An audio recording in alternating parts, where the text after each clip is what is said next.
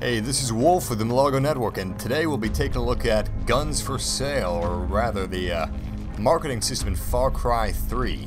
You know, sale, trade, purchase, anyway. When you go to any one of these kiosks, you have a variety of things to purchase, from all the way from ammo, handguns, assault rifles, to maps and syringes and body armor. So you can buy medicine and body armor here. It goes by percentage, and also under ammunition. You can buy ammunition separately, which is more expensive, but if you're willing to spring for the 500, you can refill your inventory completely to the brink for a 20% discount on the entirety. Meaning if you purchase it all separately, it costs 20% more. Now, how this works, you unlock different weapons for free, to use for free, by conquering radio towers, and more weapons to purchase by conquering radio towers, and missions too. You've got your standard array of guns. You've got handguns, small machine guns, shotguns, assault rifles, sniper rifles, light machine guns, rocket launchers, and special weapons such as, well, not all weapons. One is a repair tool, which you can use to repair vehicles that you find stranded on the side of the road or repair your own. And a flare gun, which is basically used to distract enemies or set other people on fire. A stealth weapon, the recurve bow, and the flamethrower. Now, just about each can be customized, each weapon, so you can customize it with either sights, magazines, barrels for pistols, and paint jobs, as you can see here. And I'm not sure if you can unlock other paint jobs throughout the course of the game, but most guns allow up to 2 customizations to be added. For instance, I decided to use a stealth approach on my small machine gun, being a sound suppressor and a reflex sight, as I prefer that over the red dot.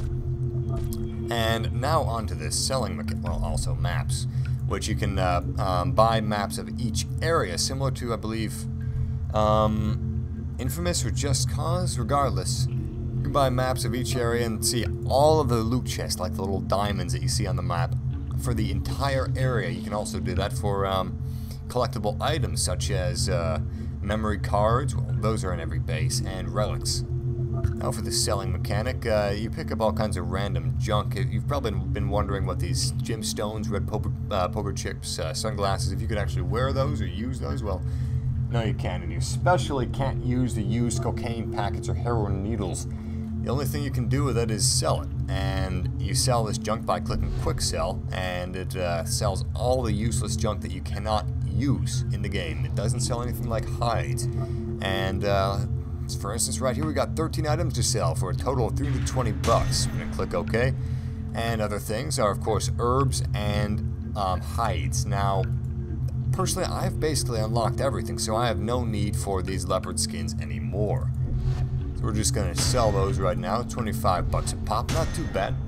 And we've got use for these green leaves, but we already have a couple syringes, so we'll sell them. Well, quick tip, if you're on the PC, just double click enter to sell a bunch of things quickly. Double click enter, that way you don't have to move your mouse.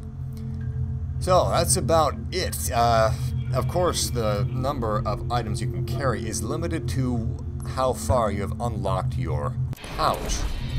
For instance, I have my loot rucksack to the highest, upgraded to the highest degree that you can manually. However, you can unlock the extended rucksack, which will store 96 loot items if you complete a Path of the Hunter quest, which we'll make a video on eventually, which will probably be fairly soon. Regardless, you're also limited to how much money you can carry. Right now, I'm limited to $6,000, but I believe it goes up to $10,000, which is also Path of the Hunter quest. You're also limited by ammunition in the same regard. So that's about it on these subjects. You can't sell syringes, however, once you've made them, and nothing is refundable. So if you want to unlock, for instance, this F1, you're gonna pay a pretty penny for it. That's 1,450 bucks, and most of these you're gonna unlock anyway with more radio towers. So it's really a question of a waiting game, if you're willing to wait or not, which I'm not. The only thing you can use your money on, aside from weapons in this game, is syringes, body armor, customizations for your weapons, and paint jobs. So, it's not like it's any short supply. Anyway, that has been the mechanics of the economy in Far Cry 3. Thank you for watching, and please check out our channel for other Far Cry 3 related videos and various video game content, including walkthroughs and reviews and more strategy guides such as this one. If you like this video, please like it, subscribe, and comment. Take care. We'll see you again next time.